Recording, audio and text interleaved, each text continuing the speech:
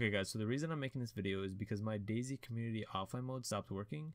And I'm not sure if your guys stopped working as well, but mine did, and this one works for me now. So hopefully if yours stopped working, this one works for you guys.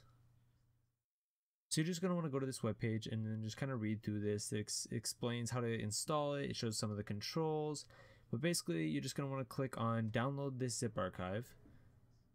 And then once you have it downloaded, just open it up. It'll just have one missions folder. Then you want to go to wherever you have your DayZ installed. So mine's right here. Just go to Steam, Steam Apps, Common, DayZ. And then once you get there, just take the missions folder and just drag it on in there. And then click replace if it asks you. Then go back to the web page, and then you're going to want to copy this line of text.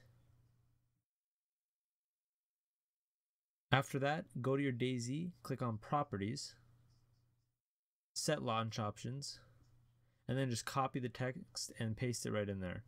Then after that, all you have to do is start up DayZ in the offline mode. Also, if you have not installed the stress test version yet, I will have a video on how to do that down in the description below. And that's it. A big thanks to Arkansas for making this mod for us. He put a lot of hard work into this, I'm sure. So anyways, yeah, you can access your menu, you can do free look, and I really hope this works for you guys. If this video did work for you guys and it helped you out, make sure you hit that like button, make sure you hit that subscribe button.